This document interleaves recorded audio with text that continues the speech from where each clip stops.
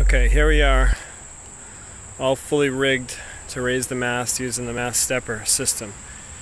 You can see that the yoke lines are connected at the bases of the bench.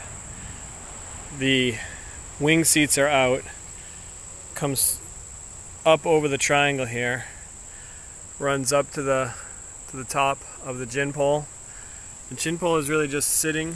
See, there's no bungee cord needed really. It's just to keep the plate in place while you set the pole, but once the pole's set, it really doesn't do anything. The same as on the other side. You see the winch from the trailer. I have it strung under the crossbar here. I know that the kit comes with a pulley depending on the type of strap you have for your trailer, but it runs up to the top of the gin pole where it connects to the two lines at the top, and then on the other side you have the roller furler with the U clamp. What do you call it? You know what I mean.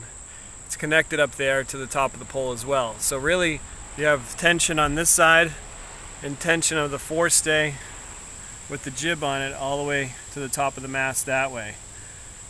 The other end of the yoke is tensioned up the mast.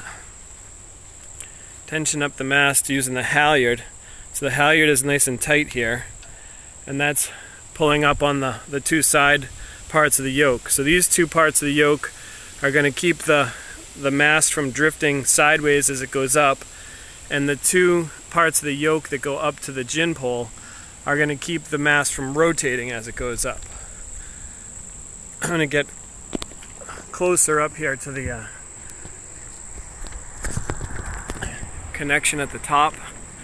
So you just see you have the roller furler with the U shackle, that's the word I was looking for, connected to the bolt on the top of the gin pole, and then the clamp here. So these two are in tension right now, and all that force is just pushing down on the gin pole.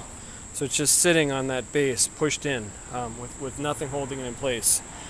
When I start cranking, I'm not going to do that because I don't have any counterweight on the end of the trailer. The trailer will tip over if I try this like this. But when I start cranking, this line is going to pull on the top of the gin pole, which is going to pull on the forestay, and it's going to bring the mast right up.